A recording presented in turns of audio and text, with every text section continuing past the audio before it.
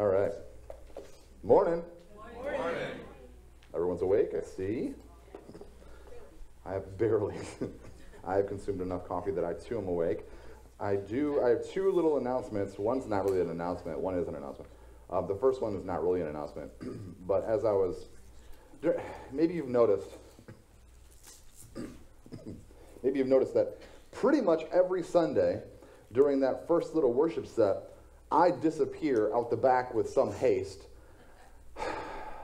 Y'all, I don't know what it is, but since moving down here, that's the time frame every Sunday where all of a sudden my body's like, you need to use the restroom.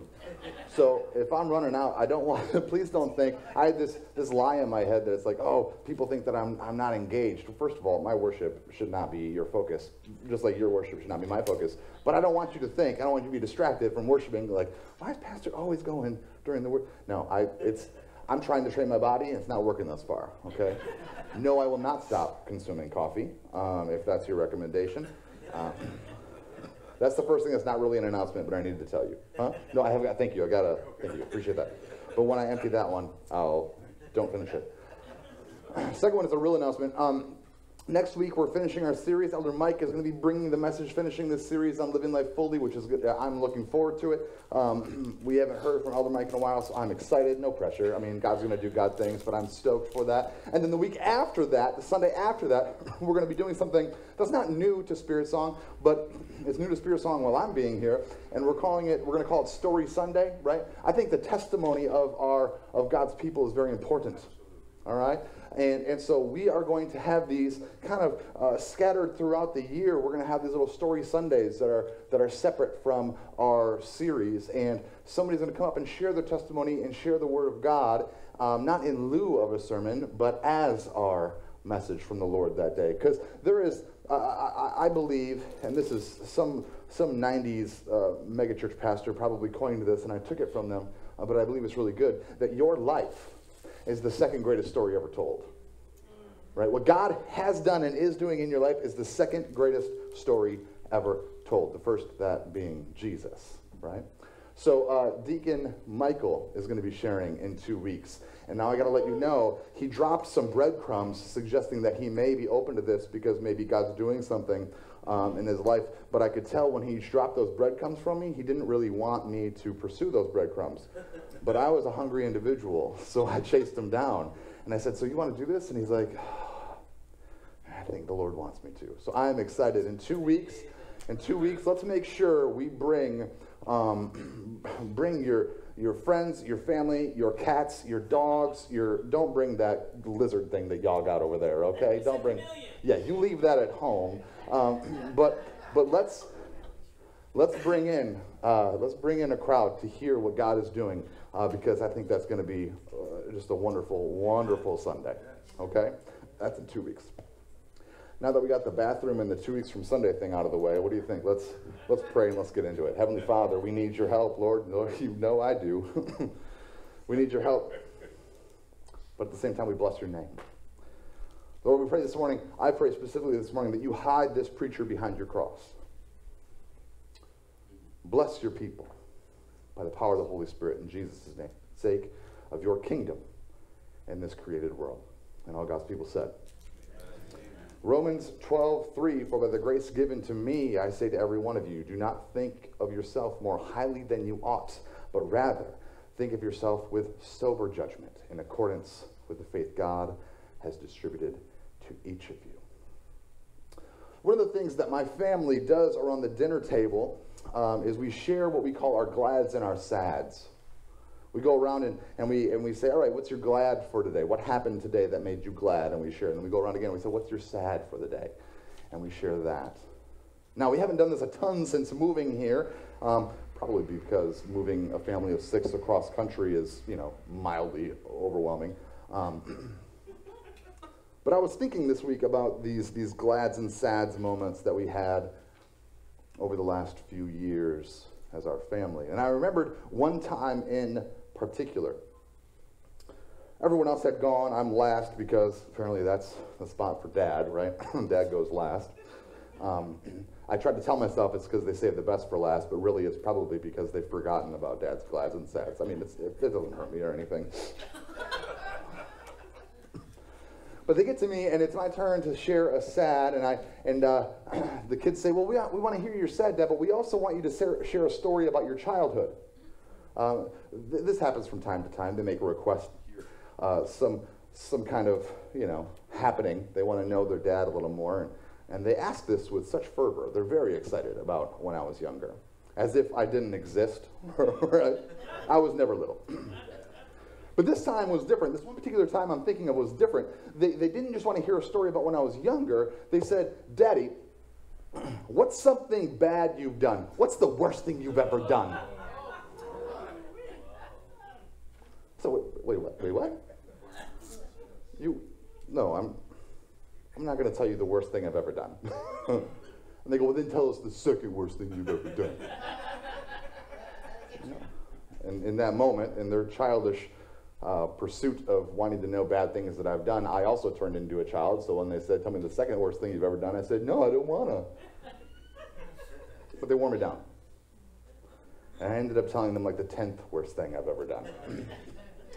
I'll share it with you here this morning. I was 14 years old. That's not the end of the story. The worst thing I've ever done is being 14. I was 14 years old. My family was staying in a city called Battle Creek, Michigan. We were staying there over a long weekend for a basketball tournament. The families of the kids that I played with, we did this with some regularity over the summers. We chased tournaments around West Michigan and well, actually all of Michigan, because of course, at that point, as a 14-year-old, we all believed, all my teammates and I believed, and probably our parents as well, we all believed that we were going to grow up and be professional basketball players because, that happens to so many people. I, in my mind, was set on being an athletic celebrity.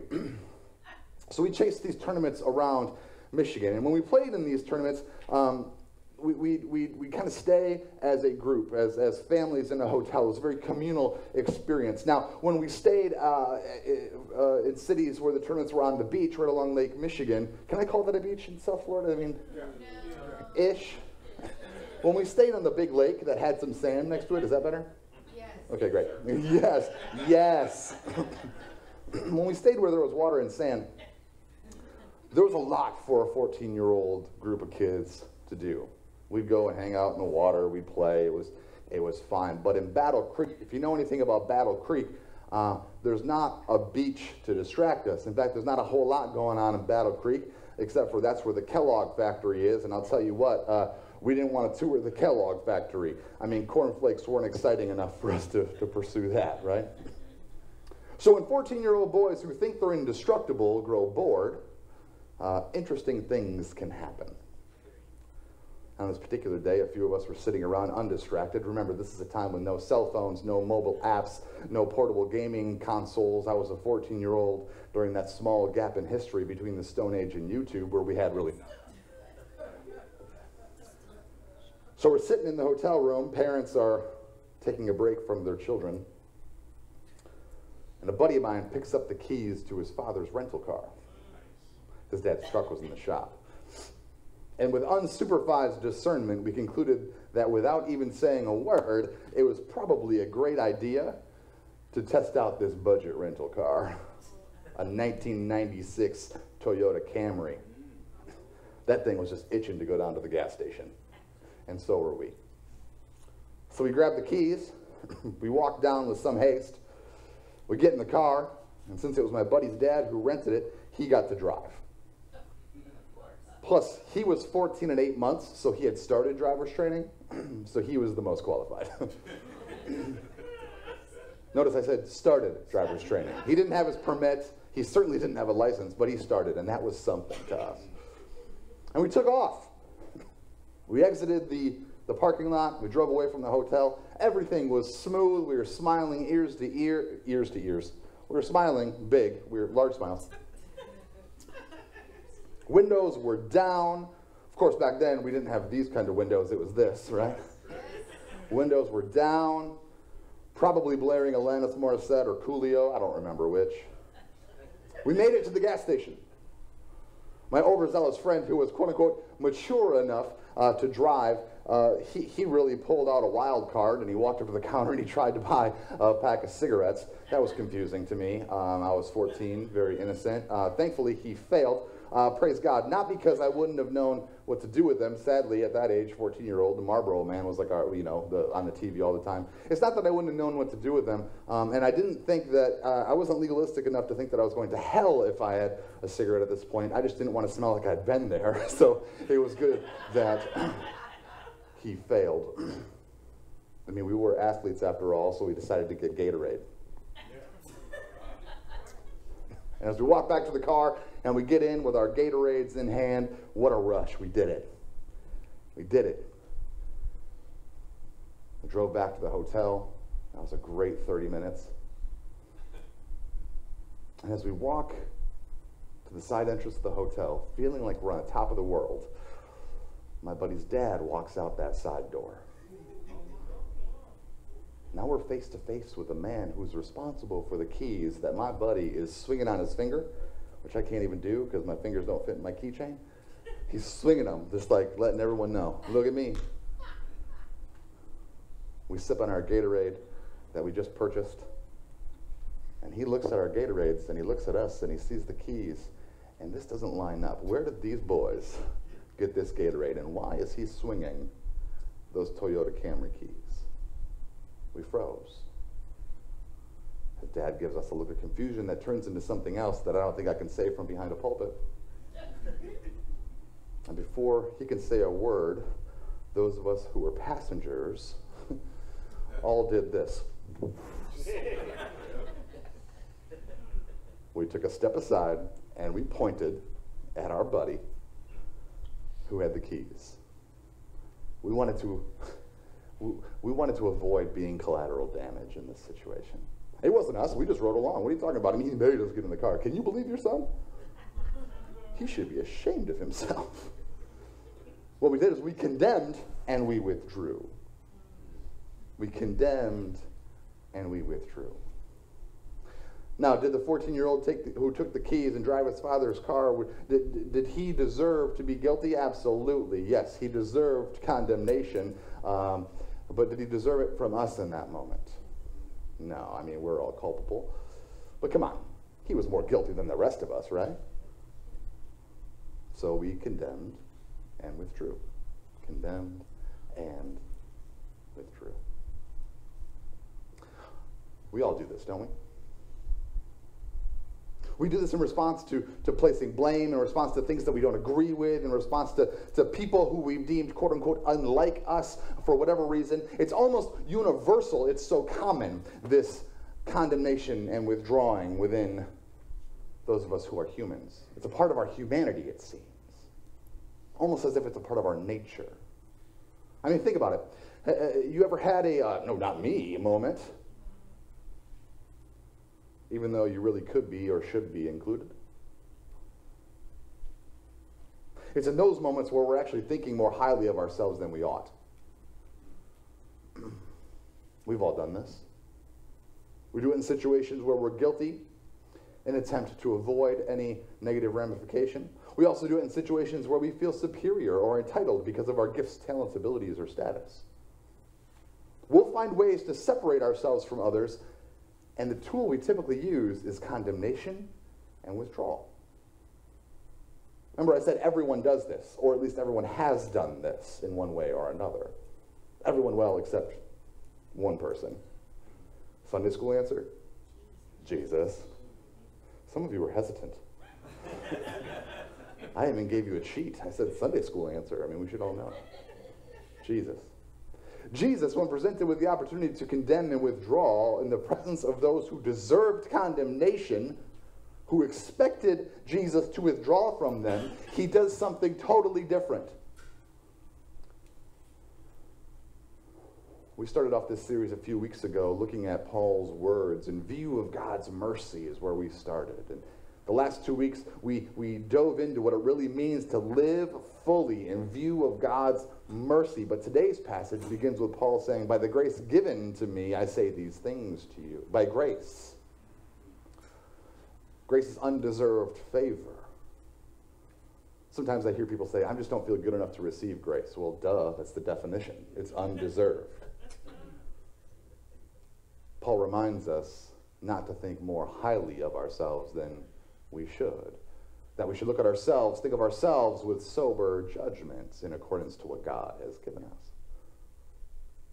Now, Paul goes on and he talks about how we have different gifts later in this passage. How we all work together according to God's plan, visible and active in the body of Christ. But before we get ahead of ourselves and dive into those gifts, we probably should park here in verse 3 for a little bit, right? We probably should consider what it means to think of ourselves with sober judgment, because those words are born of God's grace. Those words are born of God's grace for Paul, and they're shared with us as he is our brother in Christ. Those very words that we look at today, they might be pointing to something that would help us live life fully. But instead of diving into another word study this week, last 2 weeks we really dove into a few different key words, and we unpacked them with original context and some ancient linguistics to understand what was best being communicated. I thought this week, instead of doing a word study, maybe let's look at a couple narratives to better understand what's being said here. Is that okay with you? I hope so, because that's what we have prepared. In Luke 19, we find a man named Zacchaeus. Maybe you're familiar. Zacchaeus was a tax collector, which means this man is someone who has betrayed his people, right? I mean, he was a Jewish man who became a tax collector for Rome. He was a sellout. He was working for the oppressive Roman government, but if that wasn't bad enough, he was specifically a tax collector, someone who would skim off the top, who would charge his brothers and sisters in his Jewish communities more than they owed, and he'd keep it for himself. And Rome didn't care that he did this, because that's what tax collectors do. I mean, they were still getting theirs, and Zacchaeus was just using the system to profit and benefit for himself. And this was a betrayal of his people. Because the tax rate, you need to understand, it wasn't like here in Florida. The tax rate during that time in that area was roughly 80% of one's income. See, the tax system was in place to intentionally hold Israel down, to keep Rome in control. And if 80% wasn't enough, Zacchaeus was taking more. Israel never able to fight back because they couldn't afford to, and Rome kept getting wealthier. And Zacchaeus became a hand of Rome, so he could benefit from this reality. Well, one day amidst his cheating his very people, he hears of this man Jesus coming to town. And everyone's excited about it. People are all a rage about this Jesus character. They don't know exactly what he is, but they know that there's miracles attached to him, and they know that he's a prophet. He's a great teacher. This is someone you want to see. People are excited, and they start lining the streets just to catch a glimpse of this Jesus as he enters town. But do you think anyone's saving Zacchaeus a seat? No. Who's going to make room for this tax-collecting traitor? Nobody. And he's short. Now, I have to note, sure, he could have been physically short. I mean, we sing those songs. If you grew up in the church, maybe you sang the "A Wee Little Man Was He," right? Just a wee little man. He wasn't Scottish, but for some reason, that's the way we sing it. A wee little man, and he started Lucky Charms. That's terrible. Probably racist. I'm sorry. Please forgive me. Okay. It says that he was short, and sure, it very well could be that he was physically short. And you go, oh, that makes sense in Scripture. That's why he had to climb a tree, if you know the story. Yeah, but I need you to understand, too, that short in that culture, being short in that culture also meant that you are not well liked at all, that you are not respected, and you do not have good standing with your peers. Either way, whether he's physically short or otherwise, we know that he is challenged and despised by those who are lining the streets. And so he had to climb a tree to see. So dude shimmies up this tree trunk, and as Jesus approaches, he makes eye contact with Zacchaeus. And Jesus shouts out, hey, Zacchaeus, come down from there. I must stay at your house today. And the crowd responds, wait, what, Jesus? Right? Jesus, you're going to be a guest at that sinner's house, that betrayer's house? That one who is all for himself and has sold us out. Jesus, do you not know what he's done? Let me tell you about Zacchaeus. You're not going to want to eat there. You're not going to want to go stay there. Don't you know who Zacchaeus is? I would never find myself in the presence of Zacchaeus on purpose, let alone be a guest in his house. Zacchaeus isn't a good guy, Jesus. You don't want to be guilty by association. You don't want to be unclean, Jesus. Do you know? I mean, you should know, Jesus, you remain virtuous by condemning and withdrawing, just like we do. So when you see Zacchaeus, you should condemn and withdraw, not go to his house. But that's not what Jesus does. And what happens is this outlandish way that Jesus does things, it ends up producing fruit. It produces life. And in the days after said dinner, Zacchaeus ends up returning everything he's ever stolen. He sells his possessions and he gives to those in need. And Jesus says salvation has come to this man named Zacchaeus. It changed him. Jesus' presence changed Zacchaeus. Zacchaeus found life, the fullness of life, and salvation was ushered in. See, Jesus' seemingly impossible hospitality, I mean, who would want to eat with a tax collector? Jesus' impossible hospitality produced life in Zacchaeus. Now, that's a great story, and it's a great parallel to what we're talking about today, but sometimes I struggle when we cherry pick scriptures and narratives out of the Bible, and we're like, see, this is what's happening. So let's go a little further.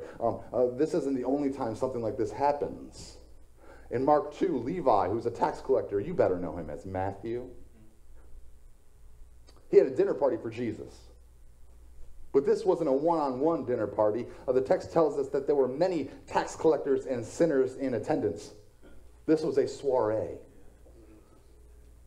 And the religious leaders gather outside the house, scoffing, and they grab one of Jesus' disciples, and they say, hey, does Jesus know what he's doing? Why is Jesus eating with sinners? Why isn't he condemning and withdrawing? Is he not worried about being unclean? Remember, clean, unclean, that was the religious class system at work. Who's good, who's bad, who's superior, who's less than. And all class systems allow people to do one thing particularly well, and that's avoid looking at oneself. Right? They avoid looking at oneself in exchange for looking at everyone else. Why be great if I can just punch down and be perceived as great? That's what they're saying here. Why would Jesus eat with them when you can condemn them and remain clean? Class systems were made for condemning and withdrawing, and we still see some of that today, fair? These religious leaders, they ask one of the disciples, is this Jesus not worried about being great? To whom is he going to belong if he's eating with sinners all the time? Is he going to condemn and withdraw and join us, or is he a good religious man or not? And upon hearing this, I love this too, because the religious leaders are talking to one of Jesus' disciples, and Jesus responds. It's like, you're not going to talk about me? I can answer myself. Upon hearing this, Jesus replies, it's not the healthy who need a doctor, but the sick. I have come to save the sinner. Jesus offers impossible hospitality that life might be produced in others. 2 examples. Let's roll the dice on another one, huh? Let's try again. Check out the woman caught in adultery, John 8. Religious leaders are trying to trap Jesus at this point. They know that he's doing things in a way that they don't like, so let's try to trip him up in the law. Let's try to trip him up a little bit. Let's get him to say or do something that's actually against the things that he's preaching. We'll trip him up and then we can condemn him. Okay? Trying to get Jesus to slip up in his theology. See, these religious leaders, the religious system back then, we've talked about this before, they have a pretty good orthodoxy. They understand the faith pretty well. They understand their God about as well as a finite mind can understand, but they have a really shady orthopraxy, which means they don't practice it all that well. So they bring this woman before Jesus. which that's a whole nother note that a woman can be caught in adultery, but there's no man or no partner caught in adultery. That's a whole nother sermon, and it's great stuff that we're going to pause today, but everything inside of me right now is like, share all this good information with them, but I'm not going to, so I'm sorry. We'll get there someday. But they drag this woman before Jesus, and they say, hey, Jesus, we're going to kill this woman. We're going to stone her, and it's because she was caught in adultery, and by law, we're allowed to do that. So what are you going to say, Jesus? We're not wrong for doing this. It's the law. She's guilty. What do you think? Are you going to throw stones with us, Jesus? And Jesus pauses, and he's like, you know what? You're right. She's guilty. How about this? She's like, I got an idea. Whoever isn't guilty, whoever isn't worthy of condemnation, you go ahead and throw the first stone, and then we'll all kind of go from there. And slowly, rocks drop from the hands of the religious leaders, and they walk away. And Jesus asks the woman, hey, who's here to condemn you? And she goes, well, no one. And he goes, yeah, I don't condemn you either, so go and leave this life of sin. Impossible hospitality produces life, time after time after time after time. Do you want to do another narrative? No, I got more to say, so we'll go on to something else. But these narratives are all over Scripture. It's not that's a great insight on one verse. No, this is all over the place. This is a reoccurring theme of Jesus' time on earth. When presented with the opportunity to condemn and withdraw, he does something totally different. When presented with the opportunity to condemn, Jesus extends grace. When presented with the opportunity to withdraw from someone, even for reasons that are valid, Jesus leans in for reconciliation. This is nearly the exact opposite of our human impulse. Instead of condemning, he extends grace. Instead of withdrawing, he moves forward to reconnect. This isn't to condemn and withdraw. This is grace and reconciliation. And what does that produce? Life for them all. Zacchaeus is experiencing the fullness of life, putting others first and caring for his community, owning his selfishness and attempting to make it right. Matthew, Levi, right, is invited to follow Jesus, to be an original carrier of the gospel, living not for himself, but for the good news and the glory of God. The woman caught in adultery, she's given the gift of re-entering the world, given life to live despite her being caught as guilty. Jesus doesn't define her by those things. He leans in, and life is produced through impossible hospitality. All right, so there's a little bit of word stuff in here. I can't go a sermon without doing some stuff because it's just so rich. So let me just put it this way. The word we most often translate as hospitality in the Greek is philoxenia. It means loving friend of the stranger. So sometimes we're like, oh, I'm going to be really hospitable, and I'm going to have cheese and crackers out when I'm going to cut up these mango before my friends come over. Now, that's hospitable in our term, but hospitality, when we're talking in Scripture, is being a loving friend of the stranger. So unless you're inviting strangers over to your house, it's not biblical hospitality, but we're not going to fight over that right now. Philoxenia is where we get our word philosophy, the love and search for wisdom. It's where we get the word xenophobia, right? Fear of those who are different than ourselves. Philoxenia, loving friend of the stranger. And this philoxenia, this hospitality, it's hard for us. It doesn't come naturally because when presented with a choice, most people will choose to condemn and withdraw when there's differences. When presented with a choice, most people will choose to be with those who have the same interests, the same experiences, the same upbringing, the same abilities, the same social circles, or even the same heritage, who have the same opinion. They surround themselves with people who are like them in some way, shape, or form. We aren't great at being around strangers, let alone loving them. And as a result, we actually end up missing out on life. The thing is, it's in our very nature. It's in our fallen nature to condemn and withdraw when someone isn't like us, when someone doesn't agree with us, when someone is more guilty than we are. And in our condemnation, in our withdrawing, we separate ourselves from others, and sometimes we even do so in the name of righteousness. We find ourselves more focused on our position, on our status, on our judgment of others, and we avoid looking at ourselves. Hey, fine, yeah, we can stone this woman, but how about whoever's not guilty? You throw the first one. See, when we condemn and withdraw, we're just like 14-year-old Nate, finger pointed for my own personal benefit. Jesus' impossible hospitality, his outlandish loving of the stranger, time and time again produces life. Don't forget that it's Jesus' loving you when you were a stranger, when you were an enemy of God, that produced life in and through and for you. So if we desire to live life fully, which I hope you all desire to live life fully, we've got to stop looking at others to determine our value or our status. We've got to stop condemning and withdrawing just so we look a little better.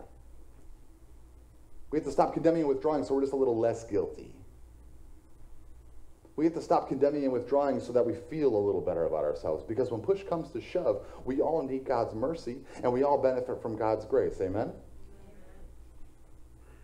For by grace given to me, I say to every one of you, do not think of yourself more highly than you ought, but rather think of yourself with sober judgment in accordance with the faith God has distributed to each of you. See, we have been mercifully offered a pardon in and by Jesus Christ. The pardon that allows us, it gives us the ability to be who God intended us to be. That pardon allows us to pursue righteousness, even though we are unrighteous. The pardon allows us to be transformed into a new creation by the presence and power of our God, if we are willing. I joked, I said earlier, I wasn't a joke, but I said the second greatest story ever told is our own personal testimony. Well, there's nothing stronger than God's will. Fair? You know what the second strongest thing in all creation is? Human will. Human will. We are offered the opportunity to live life fully if you are willing.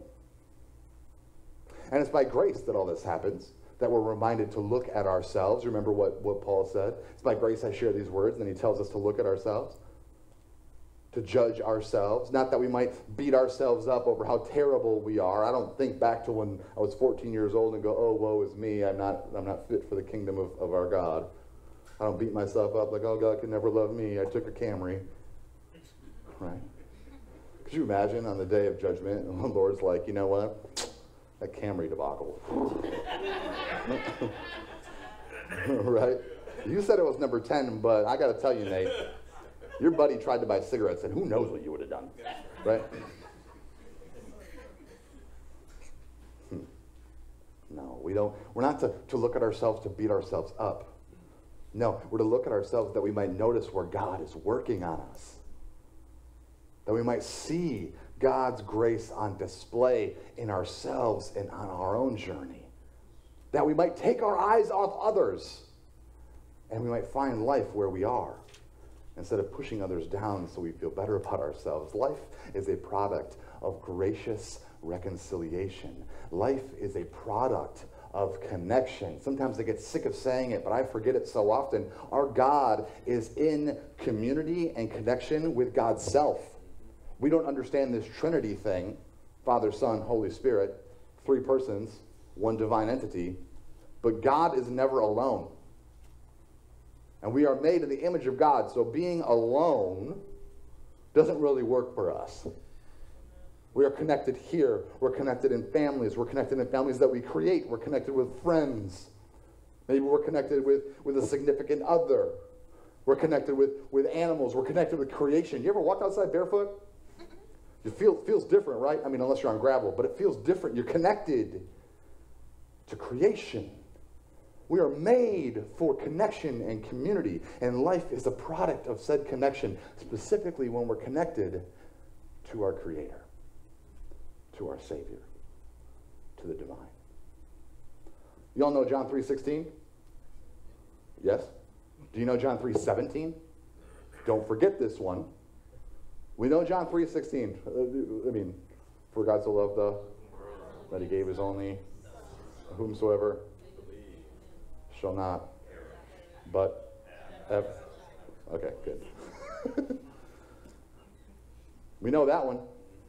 That's even on signs at NFL games. I don't know if you do that down here in Miami, but we do that a lot in Detroit because our Lions, oh, sweet baby Jesus, come on. Give me something.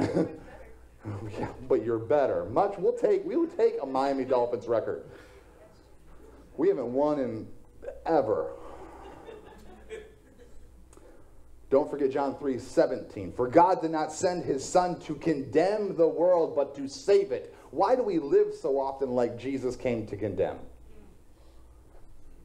God so loved the world, gave his only begotten Son, whomsoever believes in him shall not perish, but have everlasting life. For God did not send his Son to condemn the world, but to save it.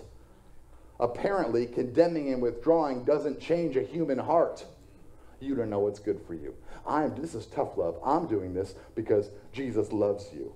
I'm never going to talk to you again because of what you've done. You are not welcome here. Why? Because that is not what God wants, and God will work on you. This is tough love. Turn your back. John 3:17. That doesn't quite work. A heart has never been won to righteousness by condemning and withdrawing. But unmerited grace, as if there's any other kind, and reconciliation has, does, and will continue to change the world until the day our Savior comes back. Sure, I could close this sermon this morning by challenging you all to practice impossible hospitality. In fact, some of you who were thinking ahead, you're like, ooh, he said that enough times, that's where we're going. We're going to be challenged to impossible hospitality. And you know what? You should do it. But at that same time, I want to end this sermon with a different focus. Yes, Jesus offered impossible hospitality, and that is where life is found. And I could challenge you to love where no love is returned. I could challenge you to forgive even those most egregious actions. I could challenge you to love the strangers who the world and even the institutional church doesn't always want to love, and all of those are good things. But I don't think that'd be faithful to the passage that the Holy Spirit has brought to us this morning. Not that we shouldn't do those things, but there's something else. No, today I think that we're being reminded by the power and presence of our God that we need to experience life before we can ever offer it. Today I think that we need to be reminded that we have to start with ourselves. So often our faith and our faith history has been so focused on we need to go share love, and we have to. I've even said it. I've preached it. And I'll continue to. But I'll tell you what, you can't go share love in life unless you're experiencing love in life. You can't. And just because you're showing up online or in person with a smile on your face and you're singing the songs and you brought in donations and you're feeling good, that doesn't mean you're experiencing a full life.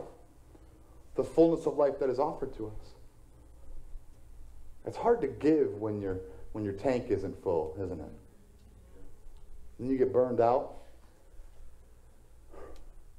And then maybe others will condemn and withdraw from you because you're not producing the way you used to, or you feel like you have to condemn and withdraw to feel good about the fact that you can't really produce what they want, so you're like, that church asks too much of me. And maybe it's all because we're not experiencing the fullness of life. We're not full. Today we're reminded we need to experience life before we can offer it. Today we're reminded that we need to start with ourselves. Do not think of yourselves more highly than you ought, but rather think of yourself with sober judgment in accordance with the faith God has distributed to each of you. We would call that humility, wouldn't we? Today we need to be reminded that life is found in humility. Zacchaeus found humility. So did Matthew. So did the woman. Because in these stories, I got to tell you, we aren't Jesus. I love the way Sean put it earlier. Once again, I'm going to call him Pastor Sean because brother preached this morning. Okay? He said, how great would it be to look in that mirror and see Jesus? Absolutely. Amen. That doesn't mean you are Jesus. That means you need to receive that truth before you could do anything else. You need to receive the fact that this is the life that's been offered to you. Yes, you are a child of God. Yes, you are redeemed and forgiven. But has that sunk in? In these stories, we aren't Jesus. Sadly enough, we are either the accusers or we are the guilty, and both need to find humility if they ever want to share the life that we find in Christ. Remember, the religious leaders thought that they were sharing life, but they weren't, because they wouldn't look at themselves. Zacchaeus didn't think he was sharing life. He thought he was good. Don't worry about sharing just yet. Your time will come on those things. Our time might be better spent on learning how to receive. And for that, we must be humble. I struggle receiving grace. I struggle receiving gifts. I struggle receiving assistance. I even struggle receiving compliments. In fact, if you've ever offered me a compliment, I might respond as if I've received it, but I don't believe a word you say. And I'm being totally honest with you. But that's not a you problem, that's a me problem. And so when I share that with some people, they're like, well, I just won't compliment you anymore. Well, that just makes it worse. Even though I'm not going to believe it, I'm working on receiving. But we have to be careful. When we practice humility, we got to be careful because there's a very thin line between humility and humiliation. Humility is thinking, humility is lowering your view of self. I'm not that great. And lowering it. Whereas humiliation is having a low view of self. Thin line. One is healthy. One is destructive. Humility considers oneself, receives Jesus' impossible hospitality, and finds life. Humiliation condemns oneself and withdraws from God's grace, misses out on life that's been offered to it graciously, because we become victims of our own condemnation. Have you ever become a victim of your own condemnation? Where the world hasn't told you how terrible you are, but you assume what the world would say, and then you're actually harder on yourself, and next thing you know, you're just a puddle of mush on the floor because you think that you are worthless, and really you've just victimized yourself and you've humiliated yourself because you've lowered your thoughts about yourself so much that you are worthless. You ever experienced something like that? Me too. Humility and humiliation have a fine line. One is healthy, one is not. God is looking for people. This is a quote by A.W. Tozer. I love this quote. God is looking for people through whom he can do the impossible. What a pity that we plan only the things that we can do by ourselves. You know why I believe that we plan only the things we can accomplish on our own, because we don't know how to receive life, so we don't got the fuel in the tank to do the impossible that God wants us to do. I believe the impossible is ready to be done in this community, in your communities, in your neighborhoods, in your life, and I think that SpiritSong is a part of that. And I think other churches in this area are too. I think the kingdom is ready to fall on us. Holy Spirit is going to change this place for love personified in the body of Christ. With that being said, I think that we're stuck, either not knowing how to receive life, or we still humiliate ourselves to the point where we don't quite know how to distribute that love. Do you want to do the impossible? Do you want God to work, to do his work through his impossible grace, his loving forgiveness, his miraculous regeneration through you? Yes and amen. We all do. Well, that all starts with being willing to let God work his impossible grace, his loving forgiveness, his miraculous regeneration in you. When you're getting ready to go out, you're going to go out, you're going to have a nice dinner, maybe. You're going to go out and, I don't know, you're going to have some kind of activity. You're going to go dancing. Does anyone go dancing anymore? You're going to leave the house. It's post-COVID. Leaving the house is enough. You're getting ready to go out. What's the last thing you do before you leave? You check that mirror.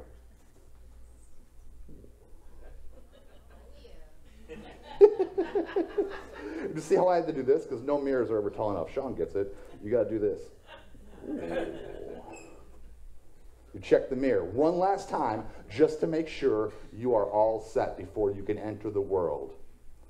We got to make sure we're good. The same is true here. Do not think of yourself more highly than you ought, but rather think of yourself with sober judgment in accordance with the faith God has distributed to each of you. We've got to check ourselves. And when we do so, we've got to do so with humility. Can we receive? Can we experience the life that God has offered to us in Jesus Christ? Because it's there. It's there. Jesus' impossible hospitality is being offered to you every day.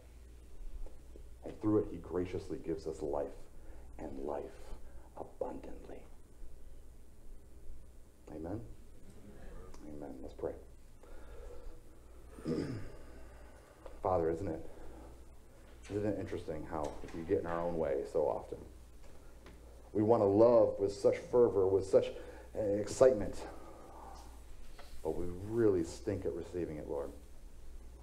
And so may we look in the mirror this morning. May we learn that practice, not that we condemn ourselves, but that we can see ourselves clearly. That we can see ourselves clearly enough in the mirror that you show us the transformation that's taking place inside of us. That when we receive life and love and forgiveness and fullness, when we gaze back up at that mirror, we do see your face, Jesus. We want to be just like you. But the first step is we need to receive what you've offered us. Lord, thank you for your goodness, even though we don't always do a great job of receiving it. We pray these things in your name. Amen. We'll stand together.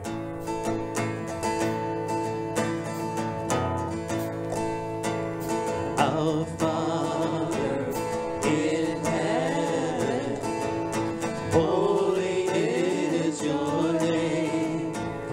Your kingdom come on earth as in heaven. Our Father in heaven, reveal who you are. Your will be done on earth as in heaven. Feed us today what we need to live. Forgive all our sins as we forgive, and keep us safe.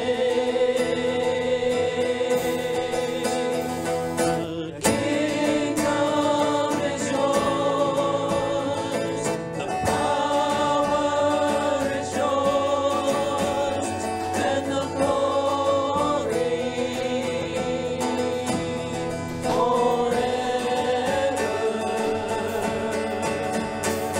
The kingdom is yours, the power is yours, and the glory forever.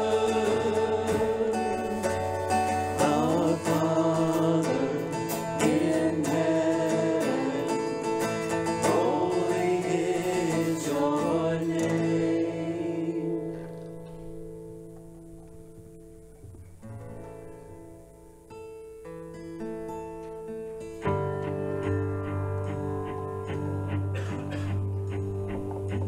You unravel me with a melody. You surround me with a song of deliverance from my enemies, till all my fears are gone. I'm no longer a slave to fear. I am a child of God.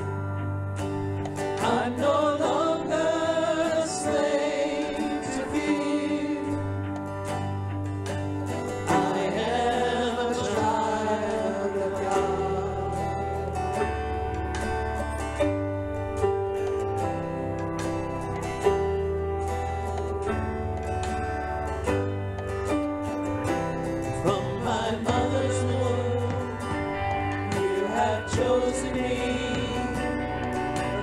Love has called my name. I've been born again into your family. Your blood flows through my veins. I'm no longer a slave to fear. I am a child of God. I'm no longer a slave to fear. I am a child of God. I'm no longer a slave to fear. I am a child. I am a child of God. I'm no longer a slave to fear. I am a child of God.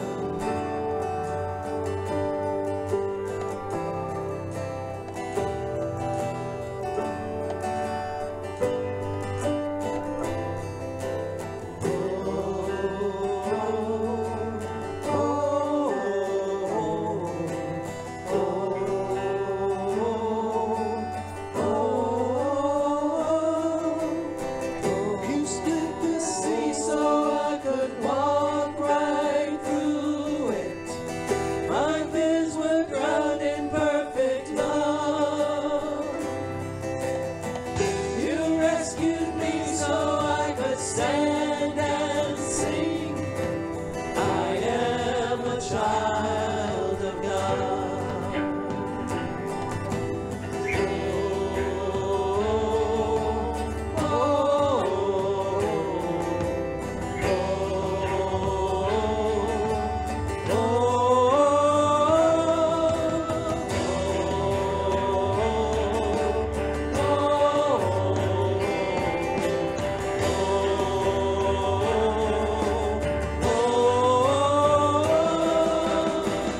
You split the sea so I could walk right through it. My fears were drowned in perfect love. You rescued me so I could stand and sing. I am a child of God. I am a child. I am a child of God. I'm a child.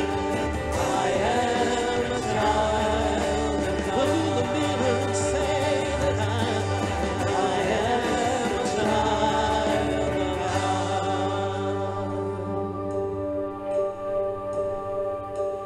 I'm no longer a slave to fear.